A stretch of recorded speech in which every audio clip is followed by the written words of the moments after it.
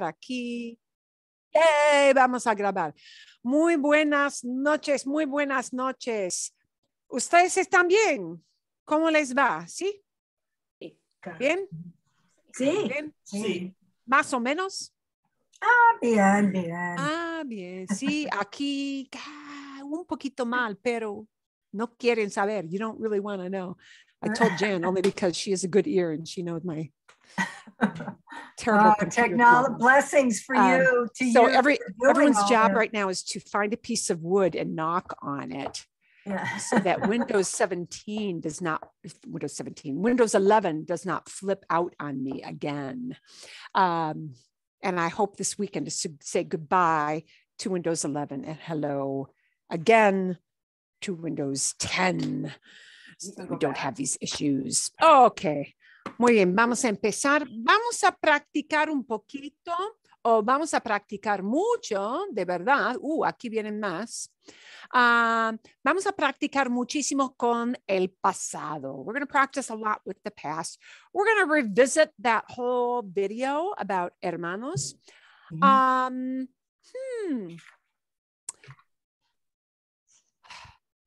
¿Qué les parece? What does it seem like to you? Were the siblings a little harder to understand at the end of that video than Ana and David? Sí, más rápido. Okay. Sí, más rápido. It is very hard to tell normal people, slow down how you talk. So, although I can understand them, I thought, they'll have trouble once they get to the siblings or they may have trouble once they get to the siblings because Ana and David are more trained with working with people who are not native speakers, and they are conscious in a very good way of slowing down, but slowing down not like to a baby pace, certainly, but doing it at a reasonable rate. So if you have a little trouble managing with los hermanos, la hermana de Ana y el hermano de David, no se preocupen, don't worry about it. That is kind of to be expected. So we're going to take a look. Vamos a ver. You may want to have, I'm going to share with you. And share is one of my things that's somehow a bit imperfect. Oh, yes, it's imperfect. It's imperfect, not like the imperfect tense, but imperfect nonetheless. Vamos a ver. Okay. I sent you these charts, did I not, last week? La semana pasada. Okay, vale, magnífico. And one of my things, so pardon me, I'm trying to fix my Zoom screen when I share. This is one of the wonderful, not so wonderful issues with Windows 11 completely crashing on you when you share screen. It makes all of you people into a square about this big. I see the share screen and I see 4 faces and that's it. I'm like, oh my God. Okay.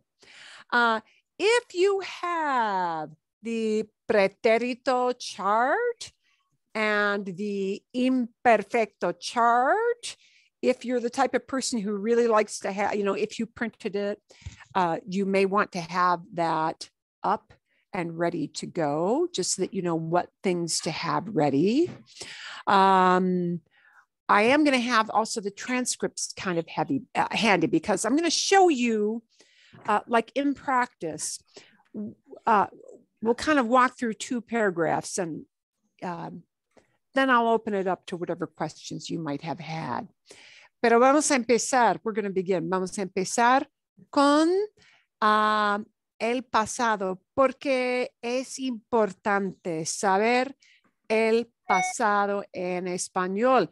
Y vamos a repasar. Hay 2 pasados.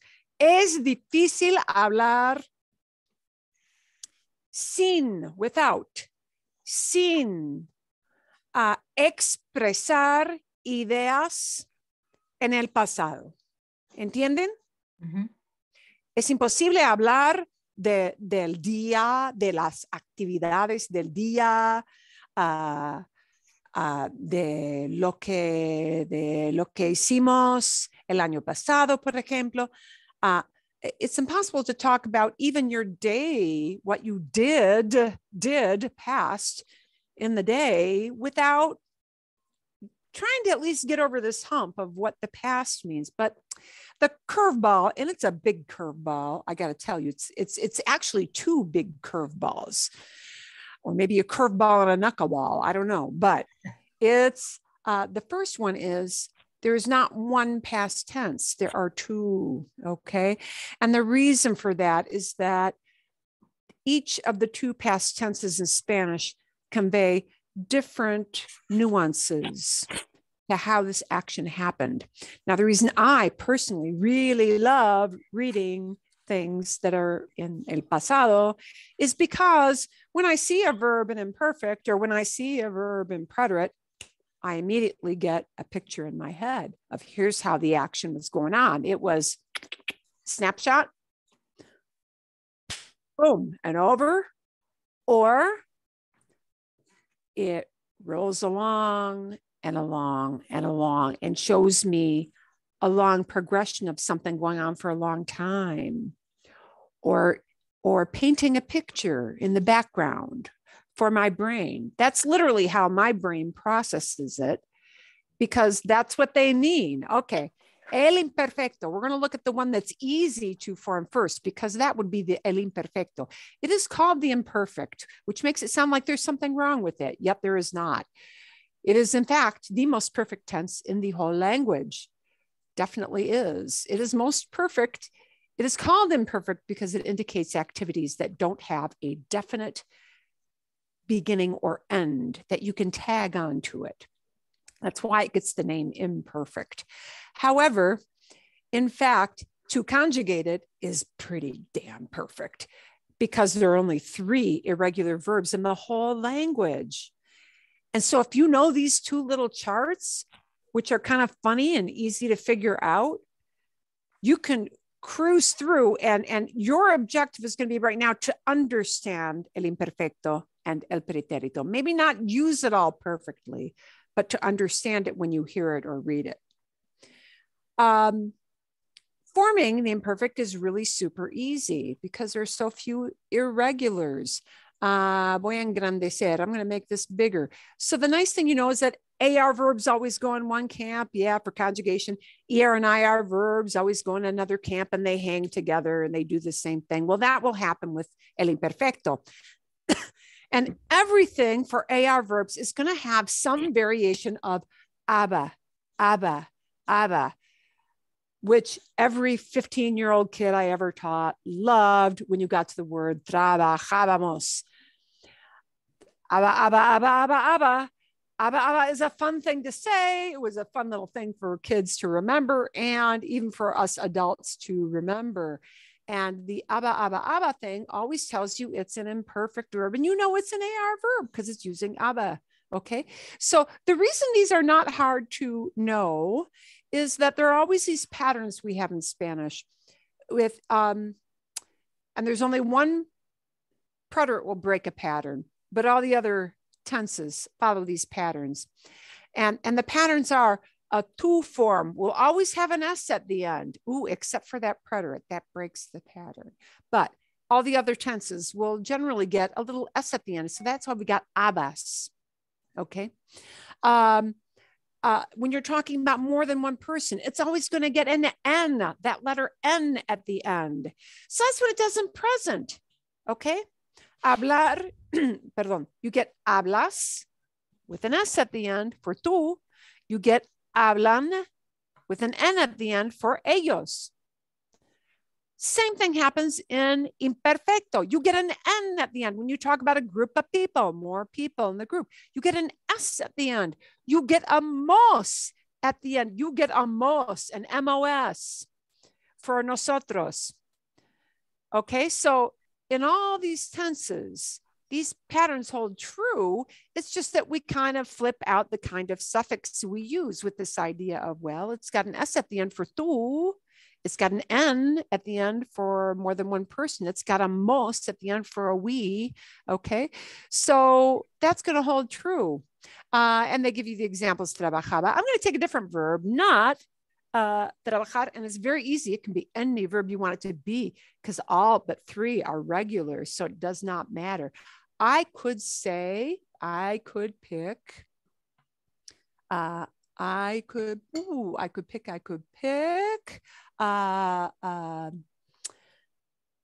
manejar, drive, right? Manejaba, manejabas, manejaba. Ooh, nice. Yo and él a usted share the same kind of form, so they don't get different conjugations. So you may hear people using a pronoun with yo or él a usted if they don't think it's clear, from context. Trabajaban, or I'm sorry, manejaban, different verb, manejaban, and manejábamos. Ábamos gets an accent mark. Manejábamos, manejábamos. Okay, vale. I could take any AR verb and do that and use that. Okay, let's look what happens for imperfecto with ER and IR verbs. We get all ia endings, some variation of ia. They all have accent marks ia all the time. So we're going to get an S at the end for tú, okay? For yo, it'll be ia. For tú, it'll be ias. For él a usted, it's going to share the same thing as yo form, ia. For they're doing it, we tag an N on the end, ian. And we're doing it becomes a mos ending with the ia thing, okay? Íamos. So they give you comer, muy fácil. You can take any oddball, weird verb that you think, I hate this verb. I don't like this verb. It's hard to conjugate. You can take, no sé, reír, to laugh, which is a really irregular verb. It's a stem changer. It's got weird things. If it goes into imperfecto, if you want to say they were laughing, or we always used to laugh at his jokes, right? Nos reía, tú te reías, él se reía, ellos se reían, nosotros nos reíamos. It does not matter which IR verb, which ER verb you pick, except for the three that we'll look at below. They all follow these patterns. So in that way, it's really lovely because you have distinct patterns to follow. Now, here are the three irregulars, and probably not a big surprise. Ser almost always winds up being irregular. Ir almost always winds up being irregular. And ber isn't really irregular. So let's look at ber first. Ber goes in the irregular category because we don't take off the E of the ER. Well, that's not very hard to remember. So we keep the E from the ER instead of taking that infinitive ending off. And then we add the EF forms because it's an ER verb. Yay. So it really isn't that irregular, Beías, okay, maybe a little hard to pronounce because you've got three vowels together. That is odd in Spanish. Not many verbs do that. Beía, beías, beía, beían, beíamos. Okay, vale. So that's irregular. But ser and ir are irregular because there are no endings. You need to know the whole word. Okay.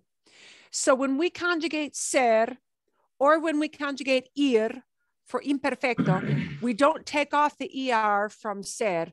We don't take away the IR from ir. We just slam in a whole different word.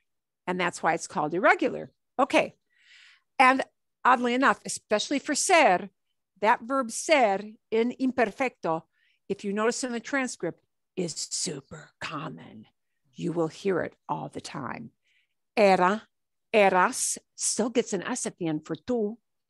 Era, eran, still gets an N at the end for a they group. Éramos, we were. Okay, so I want to focus on this verb ser because when you listened to the video, they used that, the various forms of era a whole lot. We're going to take a look at that. This is a super common verb in imperfecto, even though it is one of the three irregulars.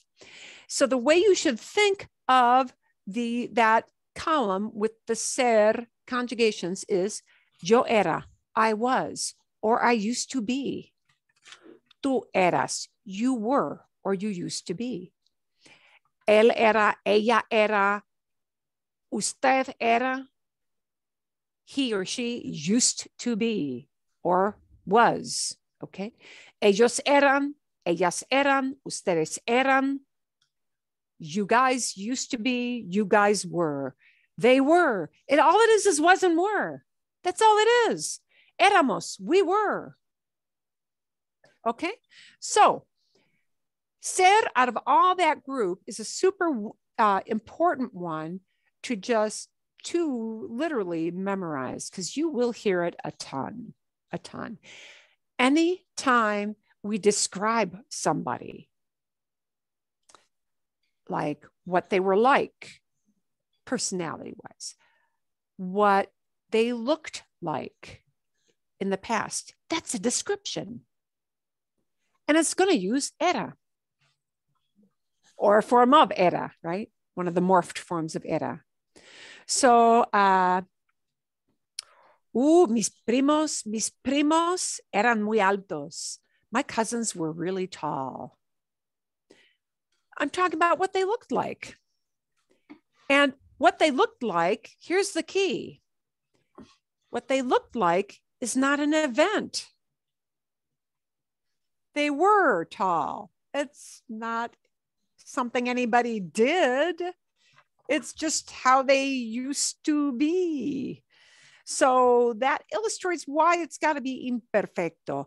Anything that is a description in past ideas world needs to be an imperfecto. We don't have that ability as easily in English with a verb tense, okay, for past. So in that way, Spanish is very, very different from what we do in English. You know, our reason for using imperfecto is different for our reason from using pretérito. Let me digress by just a little bit to show you the forms of ir. Those forms you see in the middle column with ir are not endings to slap onto the end of ir. It's the whole word, like it was the whole word for ser, okay? Iba, ibas, iba, iban, ibamos. You've got that whole thing there. So, okay. You will hear imperfecto a lot, describir. And what this says is when we talk about colors, size, smell, taste, emotions, thoughts, opinions. The thoughts and opinions may get a little murky, but don't worry about it too much. Generally, whenever we talk about descriptions or feelings, and feelings are descriptions, we need to use imperfecto. So, and she says, especially with these verbs, haber, we're going to talk about haber in just a minute. Haber means, wait a minute, what does haber mean? Haber is a funny verb from which we get the verb hay. ¿Qué es hay? ¿Qué quiere decir hay en español? Hay, H-A. There is, there are. There is, there are. So if I need to be able to say there is, hey, there's water running down the street. Okay. There are all kinds of kids in the park tonight.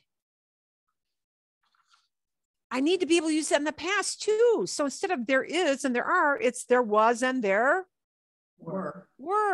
And just like I is only I, okay? In the past, it's only going to be había. It's going to be regular. It starts with haber. It takes off the ER. It throws on the IA, and that's all you need to know. So I want to say, wow, there were all kinds of kids in the park. Había muchos muchachos en el parque. There was a lot of traffic tonight. Había mucho tráfico. Ooh, there were clouds in the sky this morning. What happened with that? Había nubes en el cielo. Había. And just like all you had to know was all you got to know is había. Yay, muy fácil. So haber is one of the words that we use a ton in imperfecto. And you will very rarely, if I put a percentage on it, 5% of the time, you'll only use preterite for haber, maybe 5% of the time. Maybe. 95% is a lot. So había is your friend. Había is just the past of I. I right now, but había, there was or there were. Okay, bien? So past, haber, here are other verbs that wind up being used in imperfecto a lot. And we'll talk a little bit about that. Tener, to have, a lot in imperfecto, more than preterite. Ser, a lot in imperfecto. A fair amount in preterite. Estar, a whole lot in imperfecto. Think about it. We use estar to talk about location and feelings, right? Okay. If I say a street is on the corner, is that an event? Is that something like it happened? No. So anytime we talk about where something was located, we need to use estar in imperfecto. And estar is regular in imperfecto. It's regular because there are only these three that are irregular. So estar, a verb that is like, oh, I hate learning estar. No es irregular, es muy regular. Estaba, estabas, estaba. Why do we use estar? We use it for location, we use it for feelings. If you say I was happy, not I became happy, notice, but I was happy. That's a description of how you felt. And descriptions are imperfect. Boom. Case closed. It's done with. Okay, so estar falls into this category of lots of verbs that get used with imperfecto. Querer, to want. Because how in heaven's name do you peg a time limit on I wanted something? When did I start wanting it? When did I stop wanting it? There is no, it's not an event. To want something isn't an event. Okay, preterite is the world of events. Imperfecto, imperfect, is the world of descriptions, the world of used to be a way or was doing something. Okay, amar, usually to love, often used in imperfecto. Saber, saber, often used in imperfecto, because if I knew something, it's a mental process, not an event. So it has to go into imperfecto most of the time. It means, actually, saber changes its meaning if we put it into pretérito, but that's a different problem. Pensar, oh, I thought this. Oh, he thought that. It'll be imperfecto because I can't tag a beginning and end on that. Considerar, creer, to believe. Esperar, esperar when it means hope. When it means hope, because hope is an emotion. So verbs of emotion, often verbs of thought processes, and a lot of these other little verbs that hang out the very first, maybe 5, they wind up being imperfecto a lot. Okay, here's an example. Cuando era niño, mi casa era muy grande y bonita. When I was a kid, I was a kid is not an event. I was. It's not an event. I'm talking about how old I was, my age range. Whenever we talk about age ranges, it goes into imperfecto. That's considered a description. Okay. So when I was a little kid, my house was big and pretty. Cuando era niño, mi casa era muy grande y bonita. Okay, vale. Just telling what I was like, what my size was like, right? What my house was like. Tenía muchas ventanas grandes. It had lots of big windows. If the house had big windows, that's not an event. It just had them. Had. If I had something in my purse, if I had something in my backpack, it was just laying there. That's not an event. It's imperfecto. La casa estaba en la ciudad. House was in the city. Entonces había mucho ruido alrededor. There was lots of noise around. Again, we're just describing what that area looked like, what that piece of plot that mi casa was on looked like. So that was all description, that little thing there. Here's another description. Recuerdo al perrito de mi abuelita. I remember my grandma's doggy, her little dog. Era un perrito blanco. I'm describing what it looked like. Estaba bien loco. It was really weird dog. Yeah, acted weird.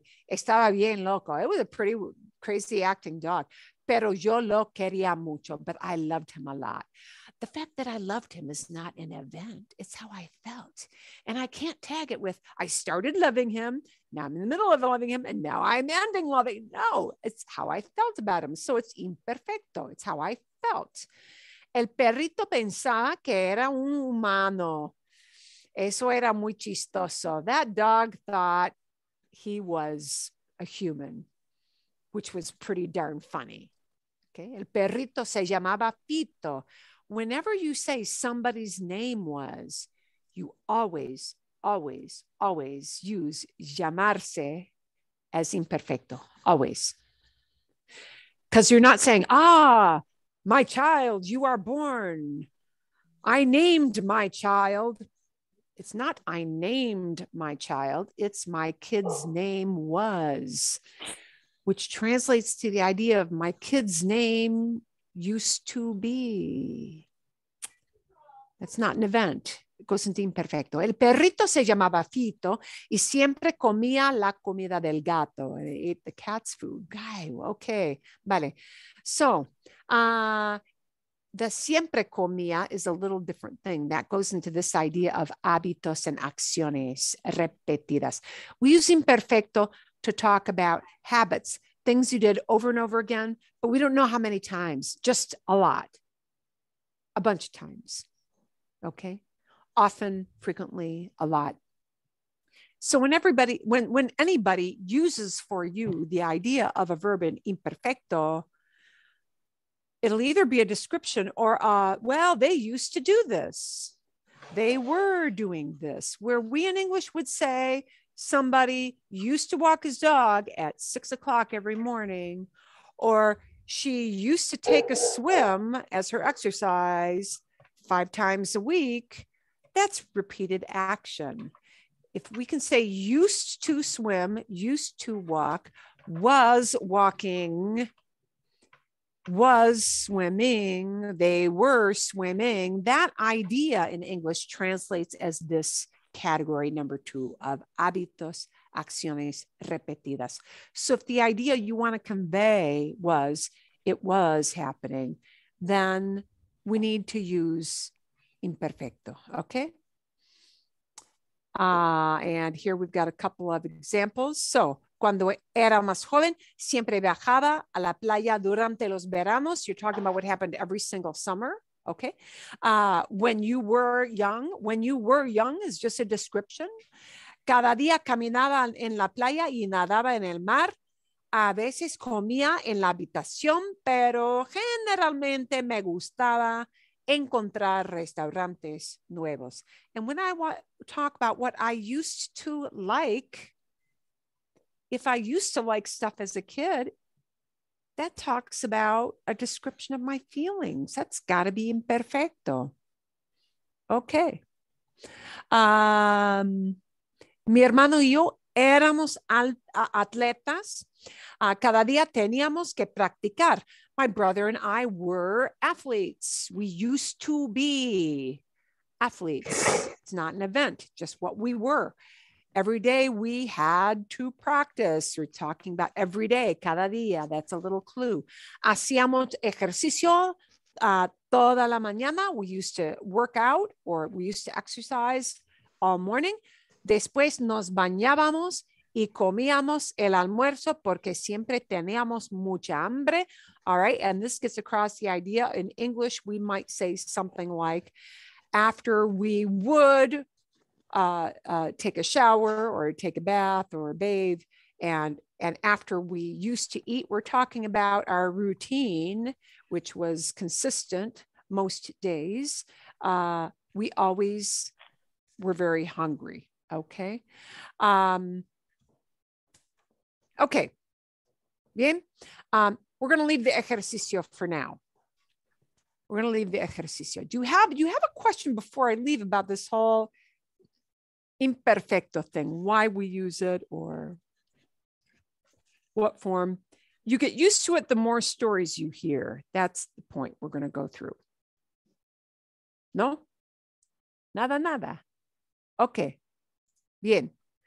Pretérito is a little more complicated. Perdón. Question. Sí, Juanita. Dime. Haber goes to había, and does that mean used to have or have? No, it means there was. There was. Or there were. Just like I means there is, there are. Oh, okay. So it's plural. All right. It's that where. Había, yeah, haber is haber, the verb it comes from, is one of the very few verbs in Spanish that is or has a use as an impersonal verb. It's not really talking about a human being like one person. It's a very generalized verb. Yeah, it's odd. It's an odd. Yeah. Haber can be used for yo, tú, él, usted, nosotros, but when it works in a compound tense, that's a different animal. Okay. So when we use it as the impersonal haber, meaning there is, there are, there was, there were, it's había, and boom, you don't have to think about it. Okay. It's that word, había. Boom, done. Bien? Sí, gracias. Okay, de nada. Okay, so our endings for pretérito, these endings here are are the regular endings. And I want you to notice something. We get the AR verbs again go into one camp, the ER verbs go into another camp. So here are the endings. But notice most always means a we, and N at the end always means a bunch of people. I'm not in the group though. A bunch of people with an N at the end. Ooh, we just got to know this LA usted one. We just got to know this yo one. Notice the two here does not get an S. Now I'm going to tell you, it is common in Mexico to hear people putting an S on the end of the tu form, but it's not right.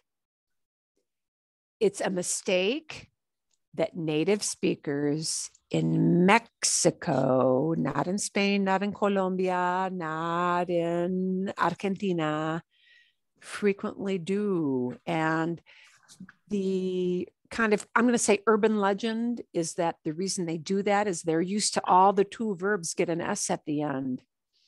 I believe that urban legend.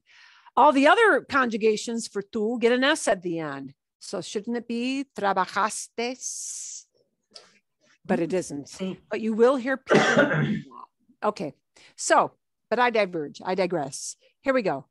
Er and I verbs share the same. Okay. So they'll do these. Y, iste, yo, hieron, himos.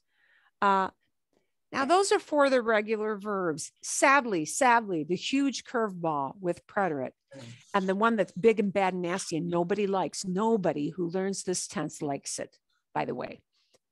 So if you don't like it, welcome to the club. There are millions of people who hate this tense.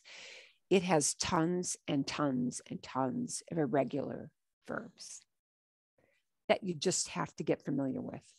So we'll only see a few of those today.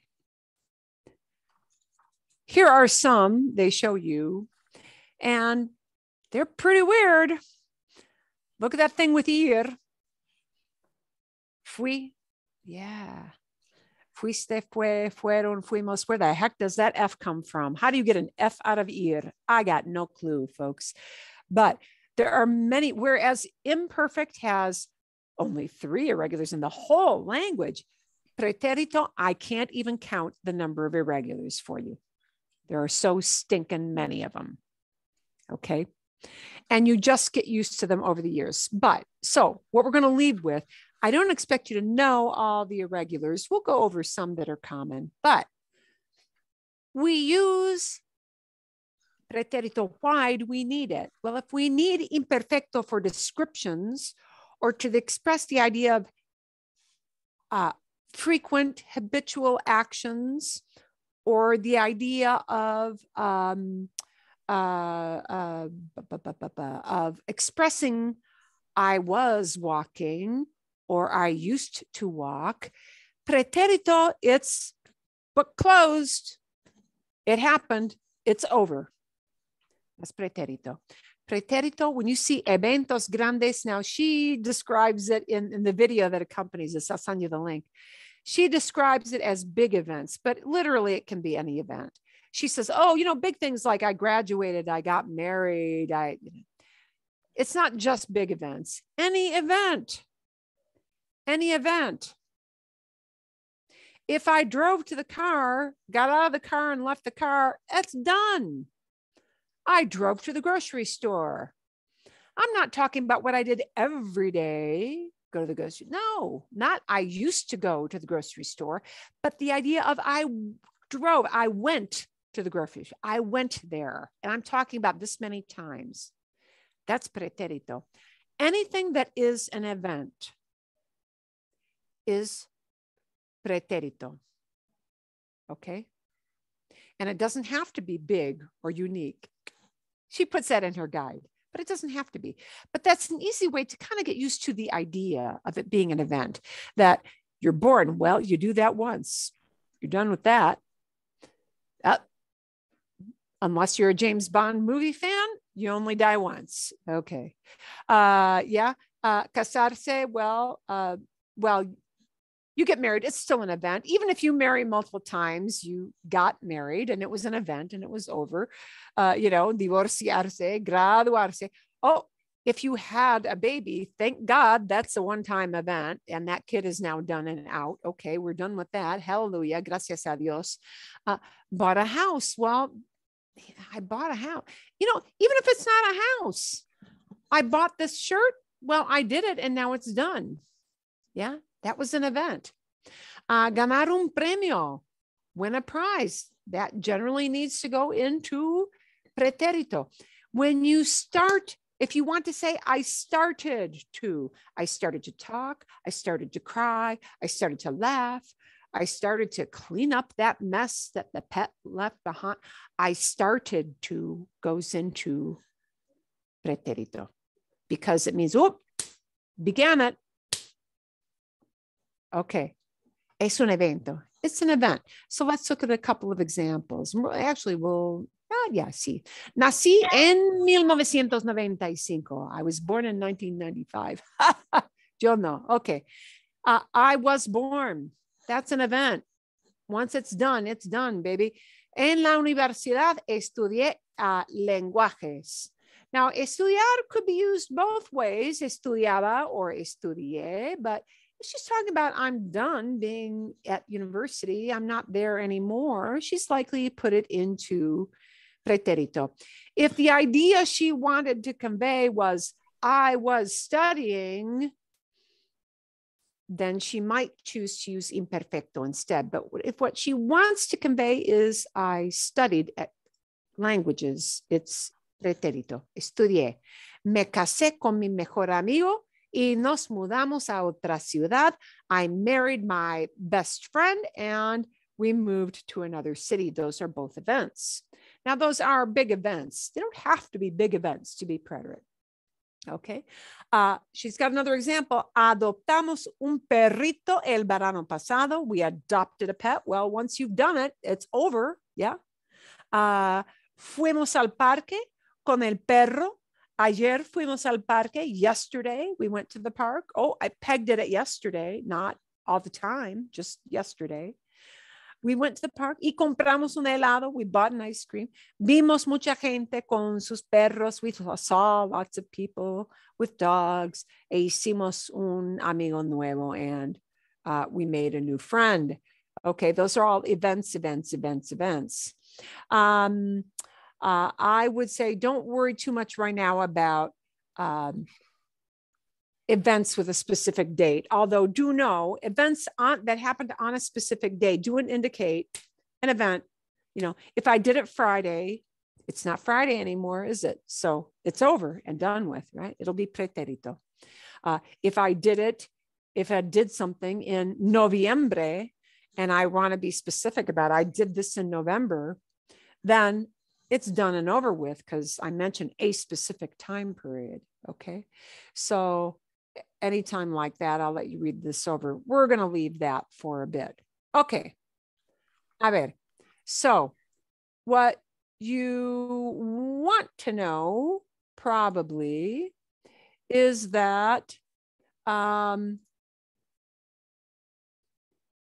your goal for the next few weeks is really, I'm looking for something different here, is really to get a little more familiar with just recognizing, they're talking about something in the past. Not to be able to use it perfectly yourselves, although I'll see if some of you can do that. So when I sent you this transcript, there was a plan with this to color code stuff so that you can see the action. Is it boom, boom, boom, boom, boom? In which case it's yellow, pretérito. Or is it, used to be, was happening? In which case then it's blue, azul. And it's, perdón, I got those switched around. Blue, azul, imperfecto, used to be or was doing. And amarillo, yellow, is our pretérito, over and done with. And I show you some verbs that you heard a lot in the video. Era, all these forms of ser, right? Era, eras, era, éramos, eran. Tenía, tenías, tenía, teníamos, tenían. If I had something, that's usually like 90% of the time really in imperfecto, because I had something isn't an event. It's just the way it was. Okay. It's telling the state, there's a status. Estaba and all of its forms. Estaba, estabas, estaba, estábamos, estaban. When we talk about feelings or location. Gustar very often in imperfecto, and haber, that there was, there were. Okay. So I want to slide on down and then I'm going to open it to some questions. I'm going to slide on down to a specific paragraph where I want you to notice, aquí, I had little stars I put in here late this afternoon, so I would know where to peg this. I'm going to kind of do a rolling translate here. This paragraph is a very typical thing. She's going to tell a little story. It is impossible, 100% impossible to tell a story in the past using only preterite or only imperfect. They will mix. That's very uncomfortable for you right now. Yes. All I want you to recognize is it's in the past and get a feeling for, is it blue rolling along or is it yellow done, an event? Okay, I'm going to do a loose translation here and see if you can figure out why it goes into the blue camp of imperfecto or the yellow camp, equipo amarillo, yellow team, or equipo azul, blue team. They were talking about the trick she played on her sister. Yeah, she was telling her story. And she was talking about, okay, this involves a little egg. And, ¿dónde está?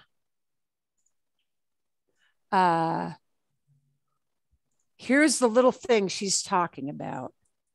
So you know what it is. Oh. That's it. Sí, Kinder sorpresa. kitty surprise. It's a little chocolate toy that gets a little prize, a little toy, a teeny tiny worthless toy inside. That stuff your kid begs for. Yeah. Like the McDonald's stuff. Yeah. That's what she's talking about. Okay. Oh, and her husband starts with, tiene un jueguito, no? It's got a little toy inside it, right? Oh. Yeah. And she says, yeah, yeah, it's got a little toy inside. It has a little toy inside. So that when our parents used to give us this little candy gift, when they would give us one, because they did it over and over again a bunch of times.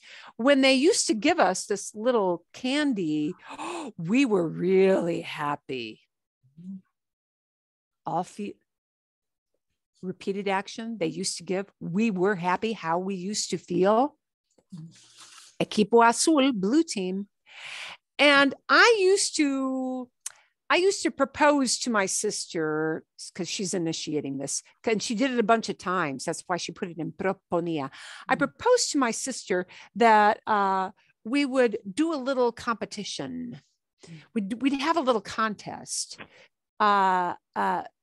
which involved one eating, in which if one were to eat the chocolate first, finish eating, eat it up. Se comiera means eat it up. If one were to eat up the chocolate first, you would lose. She says, I'm making up a game, little sister. We're each going to suck on this piece of candy. Whoever finishes the candy, whoever finishes the candy first, like eats it all up, you lose. Okay. Teníamos que tener como mucho autocontrol. You had to have like lots of self-control to make that candy last. Y comer muy lento, and eat really slowly para poder ganar, to be able to win. No sé por qué se nos ocurrió hacer ese concurso. I don't know how it occurred to me. That's kind of a special verb. Don't worry about it. But it's like, oh, it dawned on me. Let's play a game. I don't know how it occurred to me to make this game up. Pero lo hicimos varias veces durante nuestra niñez, but we did it a bunch of times in our childhood. Y lo que hacía era trampa. And what I used to pull on her was a trap. I pulled a fast one on her. Trampa is a trap. And now notice she switches to, in a previous video, I said the word tranza. And now that's an event. Oh, there was another video, dear listeners, and I said the word tranza. She says, well, I was a con artist. I used to be a con artist. I played a trick on her. I scammed my sister. Lo que yo decía, what I would say to her, because they did this a bunch of times, what I said was that I used to pull apart, separaba. I used to pull apart my little egg in the middle, a la mitad, and later again into a quarter, in un cuarto. And without my sister realizing it. And now she goes into what I used to do. I used to hide the quarter underneath my pillow or someplace. And then I'd used to, eat it really slowly. I'd eat the big part really, really slowly. Okay. And when my sister used to see that I was right about to finish the chocolate, she would start to sing, yay, yay, yay, yay, you're finishing up, I'm not. Okay, se sentía así. Oh, she used to feel like, because this happened a bunch of times, I'm going to win. Okay, but lo que no sabía, what she didn't know. Lo que no sabía, what she didn't know is that,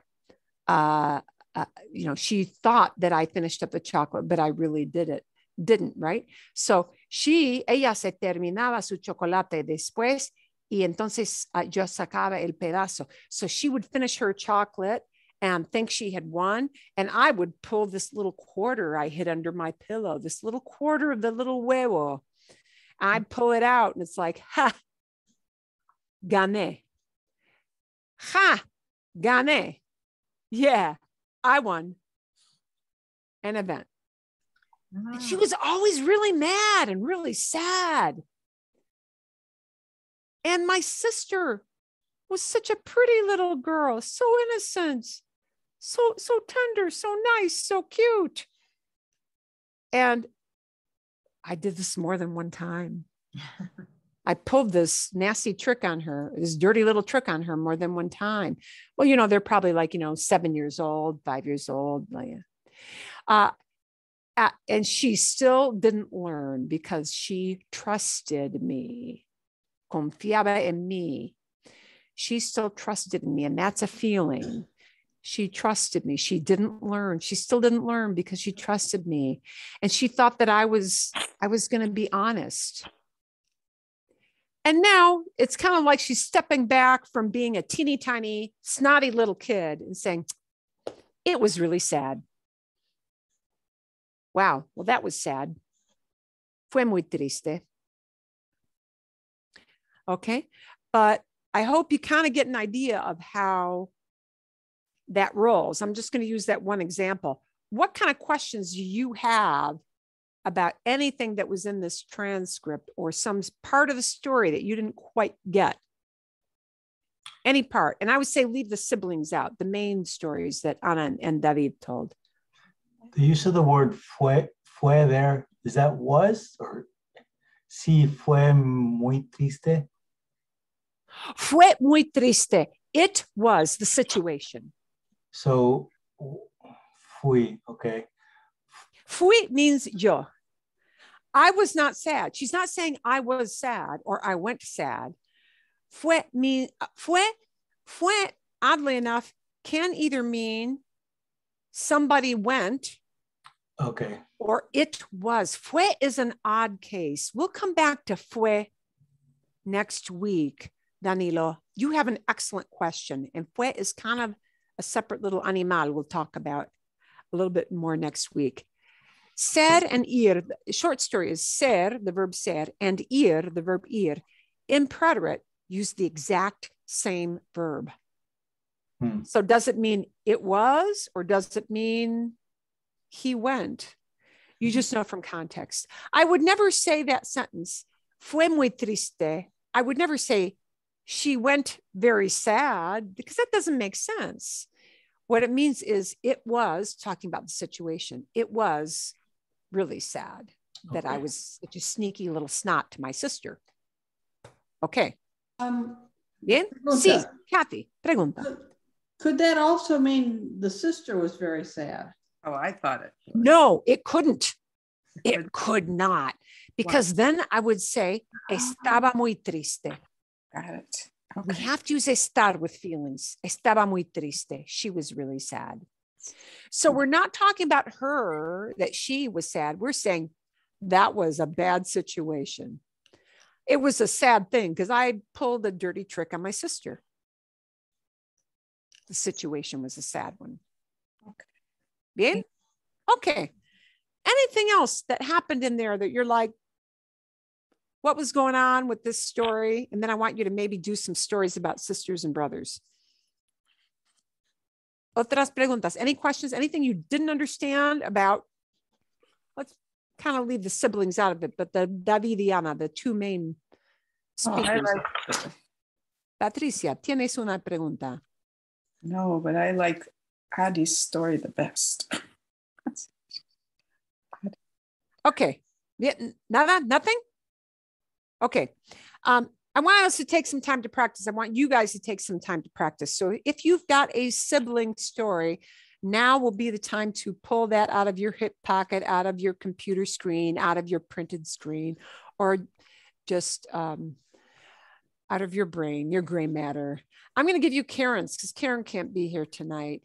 And I want this to be very short and quick. So, Karen had a very short and quick one. She can't be here tonight. She's got tickets to go someplace special. So here is what I'm going to show. And actually, I'm going to show you.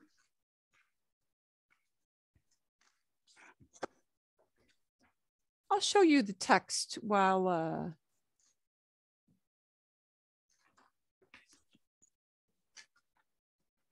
and I'll highlight it. Vale, magnífico. And I'll read it. Voy a leer el ejemplo de Karen, ¿sí? En gris, en gray, ¿sí? Bien. Mi hermana era 1 año y medio mayor que yo. Wow, she was really brave. She chose she's past. If you want to use present, go and do it. It's okay. Mi hermana era 1 año y medio mayor que yo. Por supuesto, of course. Por supuesto, ella aprendía a hablar antes que yo. She was learning to talk before I was. ¿Sí? Antes que yo. Para hacerme aprender más rápido, to make me learn faster, ella me dijo, she told me, and there is an event. She told me, because it happened one day. Ella me dijo, and you just need to learn that, kind of memorize that little chunk of me dijo. To me, she told. Me dijo que debería sentarme, that I ought to sit down, y repetir. I forgot to tell her to change that one little part. Y sentarme y repetir. That needs to go back into infinitive. Repetir cada palabra que ella dijo. And she told me I ought to sit down and repeat every word that she said. Okay? Bien. Hacíamos esto frecuentemente. She switched from dijo, she said, to hacíamos. We used to do this. Hacíamos esto frecuentemente. Así es como mi hermana me ayudaba a aprender a hablar. That's how my sister used to help me to learn to speak as a really little kid. Wow, she has nice siblings. Mine used to try to force me to kill a spider with my bare hand, a great big scary black spider. Okay, bien. A ver, okay. Otra historia. Anybody else want to be brave and convey a story? No. Let's see if we can. Ooh, I know. It doesn't have to be in the past. If what you want to do is in present, and I'll show you the present. Well, do I have? Yeah. So sometimes we do tell these stories using present in Spanish. Sometimes. So you could put it into the present like this. You guys don't need to know that when I was a small child, I had a huge spider phobia. Yeah. I still cannot watch the movie Arachnophobia. I cannot watch it. No puedo. Cuando yo tengo como 4 años y mi hermana mayor tiene, why did I get that repeated? Tiene 11 años. Perdón. No nos gustan las arañas. See? So there's presence. So if you only feel comfortable doing that, do that. We don't like spiders. Hay una araña enorme y negra en la pared de la sala. There's a huge black spider on the wall in the living room. Mi hermana insiste en que yo tenga que matar la araña. My sister insists that I've got to go kill that great big black spider. Pero yo tengo miedo. Empiezo a llorar and I start to cry. Mi padre está enojado con mi hermana. My dad is angry with my sister. Y él mata la araña fea. And then you can see from my notes how that went into preterite. But, okay, bien. So if you want to put it in present, you can do that. Una historia, story. Alguien, be brave. You can tell it in any tense you like. Dos Susanas. I've got 2 Susanas. Let me take Susana Zarca first. Bien, primera, la primera. It would help if I actually unmuted myself. Sí, Okay. así es. Todos los veranos, cuando mis hermanas y yo éramos jóvenes, nosotras visitábamos Maine. Nuestra abuela vivía allí.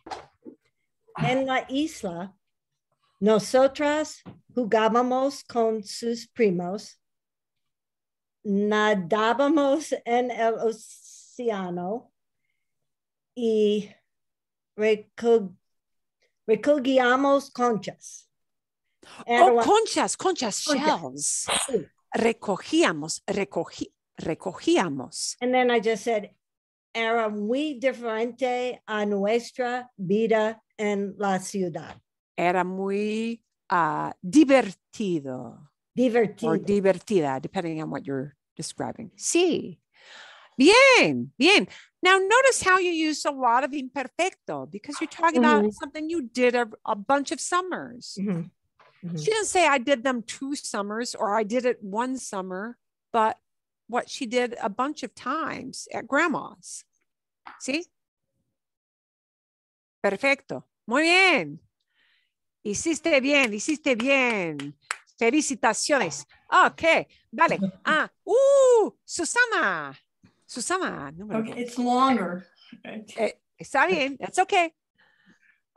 Un día de verano, cuando yo tenía 4 años y mi hermano Jaime tenía 10 años, escuchamos la campanilla del vendedor de helados en nuestra calle.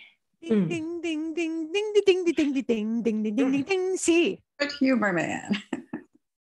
Le preguntamos a nuestra mamá si podemos tener 20 centavos para comprar una paleta.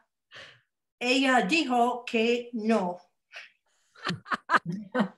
Entonces, Jaime me dijo que fuera a la nuestra vecina en pidiera 20 centavos porque no teníamos comida en la casa. La vecina sospechó de mi historia y fue a hablar con mi mamá. Mi mamá estaba furioso y avergonzada por la que habíamos hecho. Ella nos regañó a los dos, pero fue especialmente dura con Jaime, que debería conocerse mejor. Okay. And Susana, I want you to send me that whole thing sometime in the next day or 2, because there are a couple things we'd have to tweak, but that's okay, because for first try, that's really great. A couple of verbs you got a little bit mixed up, but it's okay, because we do get the idea of the, ice cream man came. Here's what happened. 25 centavos por una paleta. Wow. Ahora no. Hoy en día, no. Ya no, not anymore. Ya no. 25 centavos. Ay, a ver. Okay. Sí. Okay. But you get the idea. The ice cream man came, right? Y mamá dijo que no. She said, no way, kids. No. Okay. Okay. La mamá estaba avergonzada. She was embarrassed. Sí. Eso era. Okay. Bien. Otro ejemplo. Otra persona quiere hablar un poquito. You don't have to put it in the past. You can keep it in presente. Sí, Patricia. I'll call it. Okay. Mine got a little long because I was trying to tell the story, but I'll try. Mi hermana y yo somos muy cerca en edad. Con mi hermana me lleva 18 meses. Now that was something I saw in the on his transcript that you could say that. I didn't know that. Ah. Yo recuerdo cuando mis padres la dieron a mi hermana una nueva bicicleta de 2 ruedas para su cumpleaños. La ayudaron a tratar de montar la nueva bicicleta. Sus amigos también pudieron tratar de montarla, pero mis padres me dijeron que yo era demasiado joven. Cuando nadie estaba mirando, yo subí la bicicleta en la monte por dos casas antes de mi caer. Una casa más de mi hermana. Todos estaban enojados conmigo, especialmente mi hermana, pero no me importaba. Estaba feliz y muy orgullosa. So I got on the bike without anybody helping me because I'd watched everybody do it and they wouldn't let me try. Muy bien. So here is one preterite verb which you will hear a lot. And that is the form of decir. Decir is D-E-C-I-R, right? Decir, to say, to tell. So whenever the idea you want to convey is he said, she said, that's an event. Okay. You'll notice in one part of the transcript, David said, oh, my parents used to say, eat up all your food because you need to, nourish yourselves. And then it was decía.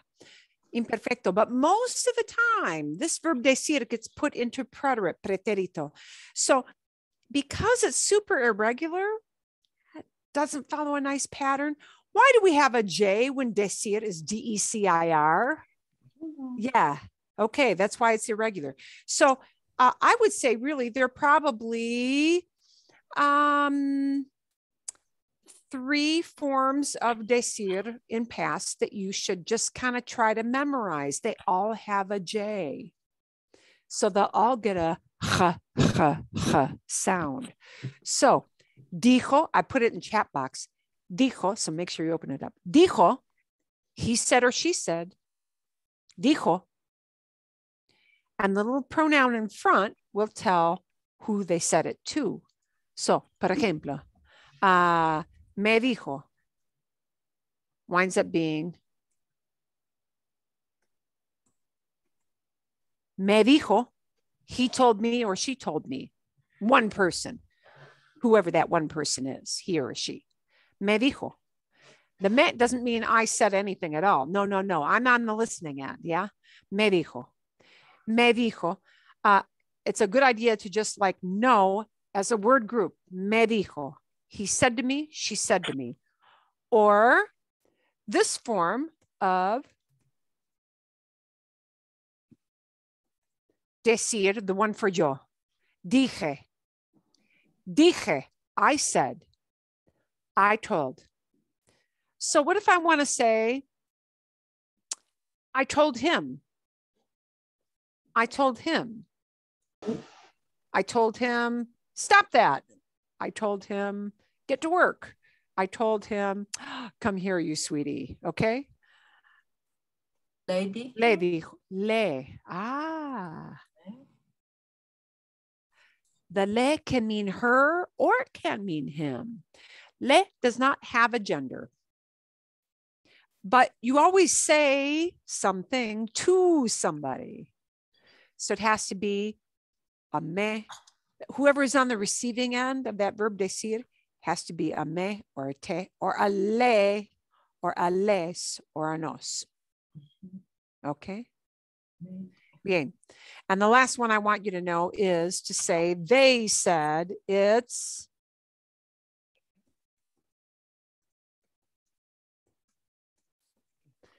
they said or they told, dijeron. Oop, perdón. I misspelled that. Perdón. Wrong.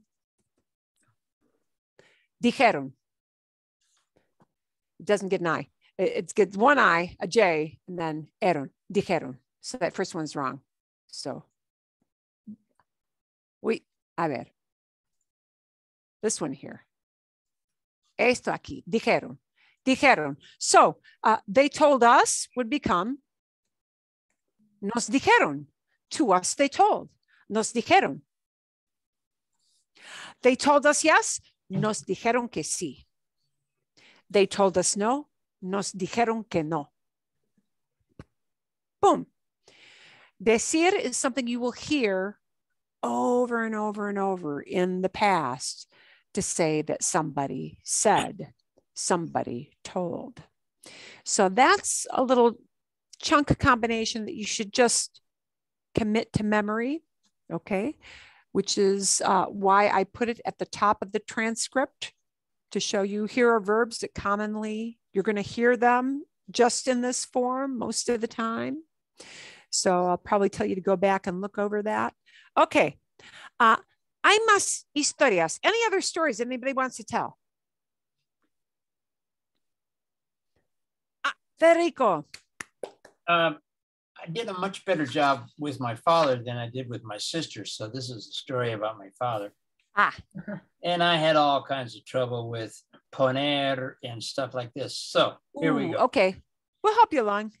Cuando estaba trabajando en la granja de mi papá, farm of my father, and then I ran into trouble on puse versus pone versus pongo. You know, I got into trouble on put. Okay. So what's the idea you want to say there, Fred? Before you say what you got in trouble. I put la serpiente. I put. Oh, snake. You put a snake. Well, that's an event, isn't it? Right. That's an event. Okay. I'm going to put in chat box what that should be so you can get over this hump. Okay. Okay. And let me ask one more thing.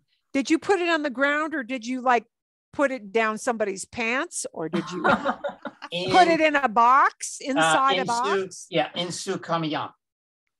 In su? In camion. Camion, truck.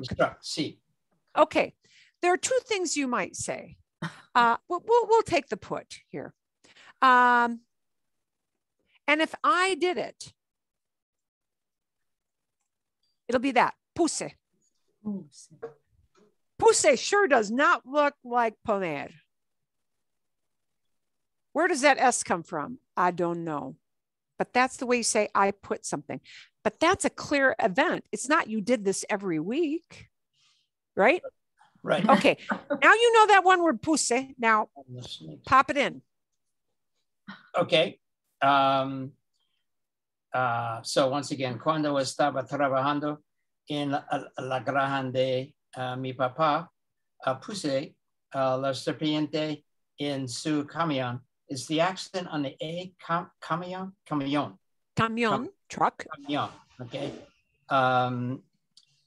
And I questioned a little bit about the indirect pronoun, the direct pronoun, but I put no le viamos hasta fuimos en el tráfico. Okay. We didn't see it or he did not see it? He. Okay. At that point, we. Okay. So he didn't see it. No, we didn't. At that point, it was us. So okay. Okay. Us. We did not see it. Right. Okay. So probably you're really going to want that as an event. We didn't see it. No la vimos. So no la vimos because serpiente is a feminine thing. Even if it's a boy snake, it's a feminine thing. Oh, la. Oh, that's right. Okay. Yeah. Because I don't say I saw to him indirect. I say I saw it or we did not see it. No la vimos. Okay. So why isn't that le instead of la? Because ver never takes an indirect object. Can I express that idea in English as we saw to it? We saw for it? No. Can I take that decir and express it as I said to him? I said to her? Yep. Then it's indirect. But if you say, what's the action of that vimos? Vimos vimos quiere decir means quiere decir we saw. What did you see? It, a thing. That means it's a direct object, and it has to be. It can't be anything else. I see. I got it. Okay. And then my final question was way back when we were talking about the Javelina book, and I asked you a question about, I think it was little javelinas, and the pequeño was in front instead of javelinas with pequeño in back. And I thought, God, I wonder if I have grande in the wrong place. I have una sorpresa grande por mi padre. So can I get away with grande sorpresa, or is it sorpresa grande?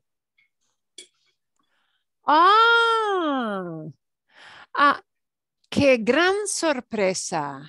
Sí. What a great surprise. Right. Qué sorpresa grande. What a big surprise. Sorpresa You grande. might hear it either way, honestly, good. but if it comes in front, it'll get shortened, truncated from grande to gran. Oh, I would have failed that test too. Look, Federico, here's the point. If you say grande sorpresa, will they know what you mean? And then they call me a gringo. Well, but You are. but our objective first, because see, it'll never come out smoothly if you have to second guess every single thought you have. So sometimes you have to just get the idea out of your mouth, make it come out. And if you make a mistake, so be it. At least you give the listener the opportunity to get the idea. If they don't get it, you'll get a puzzled look, and they'll ask you a question, or they may, just be paternalistic. They're there. But they'll probably help you around with it or ask a question to clarify it. But at least you got the big idea words out there. So never be afraid to get your train of thought out, and don't worry yet about that word order. Get the idea out. You can fix the stuff at the end. Gracias. Okay, de nada, okay? Vale, bien. Bueno, gracias, Federico. Okay, hay otro ejemplo. Is there any other example somebody would like to share with us? Sean valientes, be brave. Sí, no, sí, no. TikTok, TikTok, TikTok. Okay. Oh, Catalina. It's not a story, but it tells what life was like with my family. Would that be okay? No, I can't remember any pranks anybody pulled on anybody. Anything is okay. Anything you want to say is okay. Okay. Cuando yo era niña, compartía un dormitorio con mi hermana. We shared a bedroom. A menudo nos peleábamos. We often argued. Cuando ella quería la puerta abierta, yo la quería cerrado. Oh, wanted the door open, the other one wants it closed. No. Okay. Cuando yo quería la ventana abierta, ella la quería cerrado. Pero nos gustaba jugar juntas. A menudo jugábamos con nuestras muñecas or dolls, y nos gustaba jugar juegos de mesa como Candyland y Checkers. Is that Juegos de mesa, table games, board games, sí. okay? That's all. Okay, bien. Okay, hábitos. You have some habits, and how people used to feel.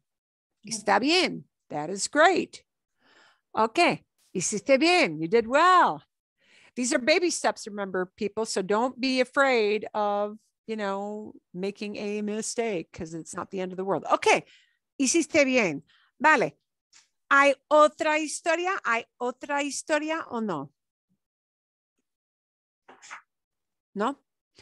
Voy a darles una historia más. Si ustedes quieren interrumpirme, está bien. If you want to interrupt me, that's fine. Okay. Cuando yo, let's see if you can figure out what happened in this story, okay? Cuando yo tenía como 7 años y mi hermana mayor tenía 14 años, un día todos los parientes de mi padre vinieron a nuestra casa para una visita, ¿sí? No recuerdo, no me acuerdo del día exacto, quizás durante la Navidad, quizás durante el verano, no me acuerdo de la estación, pero vinieron todos los parientes de mi papá.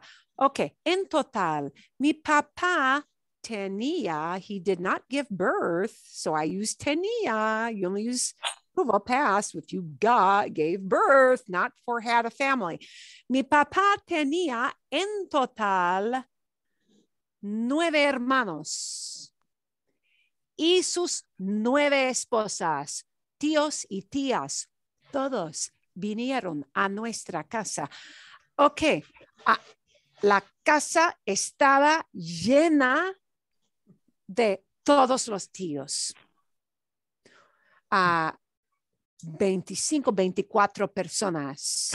Había muchas personas en nuestra casa para visitar. Pues mi papá estaba muy ocupado con sus hermanos hablando. Y mi papá, en este caso, nuestro papá, nos dijo, a mi hermana y yo, nos dijo, chicas, no tengo tiempo. Ustedes tienen que preparar bebidas para los tíos. Y cuando ella nos dijo, ustedes tienen que preparar bebidas, lo que quería decir es bebidas alcohólicas para los tíos. Y yo tenía 7 años. No podía beber alcohol. Yo no. Y yo no sabía nada de preparar una bebida con alcohol. Sabía que había una botella de whisky en la cocina, pero no sabía. Entonces, yo le dije a mi hermana, ¿cómo preparamos una bebida alcohólica? Un highball. Los highballs eran bebidas muy populares en los años 60, los años 70, sí, con mis tíos. Ok. Bien. Hermana, le dije, ¿cómo preparamos un highball? No lo sé.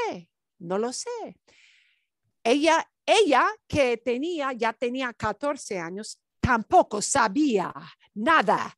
Ella tampoco sabía nada de preparar un highball. ¿Vale? ¿Sí? Ok. Entonces, mi hermana, me dijo, bueno, tenemos que mezclar como ginger ale y un refresco, ¿sí? Un refresco con whisky. Yo le dije a mi hermano, o a mi hermana, ¿cuánto de whisky? ella me dijo, no sé, no lo sé, un poco de whisky, no sé. Entonces, tomamos esta cantidad de whisky en un vaso con esta cantidad de ginger ale, un refresco, y lo mezclamos muy bien. Y lo mezclamos y usamos toda la botella de whisky para preparar como 14, 15, quizás 20 highballs, ¿sí? Para los tíos. Y, sí, trajimos las bebidas a todos los días. Oh, aquí, tío Andrés, aquí tienes la bebida. Aquí, tía Clara, aquí tienes la bebida. Y después de probar, después de probar las bebidas, nadie pudo beber los highballs. Era como beber casi todo whisky, ¿sí? Excepto mi tío Benjamín. Mi tío Benjamín sí bebió todo el whisky y estaba muy borracho toda la noche. Ok. Y eso es, ok. ¿Entendieron ustedes lo que, sí? ¿Bien? Es una historia muy tonta, pero sí, de verdad. Never send your 7 and 14-year-old to fix a drink. Éramos niñas muy ingenuinas. We had no clue. Okay. Bueno. Okay. Lo que quiero decirles, what I want to show you next is a separate little section, and we'll go back to a bit of a share. Unless somebody has something to share now. Anybody else? ¿Alguien más? ¿Alguien más o no? No. No? This weekend, I'm going to want you to maybe listen again. Actually, I'm going to send you 2 different little, very short videos. There'll be 2 or 3 past tense stories, but they're going to be super short. They won't be like the Ana y David. They're going to be super short. But I want to show you a quick example that David has where it was mostly event oriented. So this is going to show you a little more preterite. Okay. So I want to show you the contrast. And again, I have this starred. So if you want to go back to this and look for the little asterisks, that'll be a nice clue. I'll make them big and bold when we're done with class. Now he's relating a story, and I'm going to do a rolling translate here. Okay. Sí, tal vez. Yeah, maybe. And I'm not sure what I forget the context of, yeah, maybe. Pero bueno, el punto es que nosotros fuimos a un Oxxo. The point is we went to an Oxxo, and Oxxo is just a 7-Eleven kind of store. That's all you need to know. Everybody calls it Oxxo because that's the name of the store. Okay, bien. Un Oxxo, para los que han visitado Mexico, an Oxxo for those who have visited Mexico, are these little stores, are these little convenience stores where you can find stuff fast. And they're all over the country. Están por todo el país. They're all over the country. Okay. Y bueno, and well. And you'll notice he says well a lot. Bueno doesn't mean good here. Almost never. Bueno is a pause word. Well. And he says bueno. Okay. So, bueno. So, he says, well, we went to an Oxxo in Cancun. Oh, like the hotel district. And also lots of people know that Cancun is like one of the most important resort areas in Mexico. And therefore, it's full of foreign people. And now here's where he starts this happened, then this happened, then this happened, and you hear very little imperfecto, but lots of pretérito. So he's going to do a sequence of events. What first, second, third, fourth, fifth, all the things that happened. And when we went into that place, we bought a little water, candies, food. I don't remember. And when we got to the cash register, to the person who was waiting on us, he goes into imperfect because he was waiting on us. He spoke to us in English, an event. He spoke to us in English. And for us, it was, there's that troublesome word again, Danilo, fue. It was like a shock because you're in your own country and you think that you look Mexican and all that. And he had talked before about how he thinks his brother looks kind of Asiatic, or like certain people think he has Asian features. So that's why they was talking to them in English. And I'm almost sure that person thought it just, when he uses pinceau, even though it's a thought process, it struck that person because he looked at my brother and said, he looks Asian. It struck him. So he used pinceau. That person thought that my brother was Asian, Korean, or Japanese, Chinese, I don't know.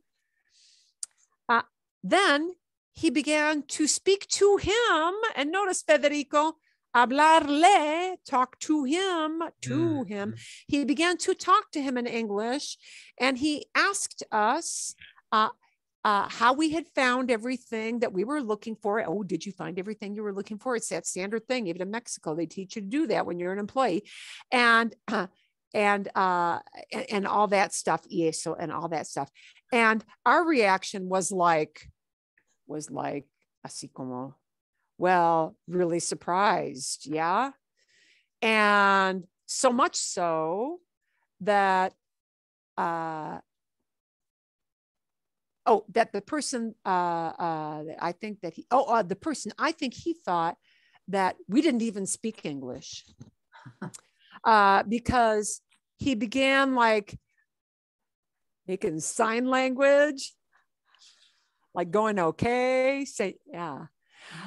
Like making signs with his hands. And then the funniest thing was fue.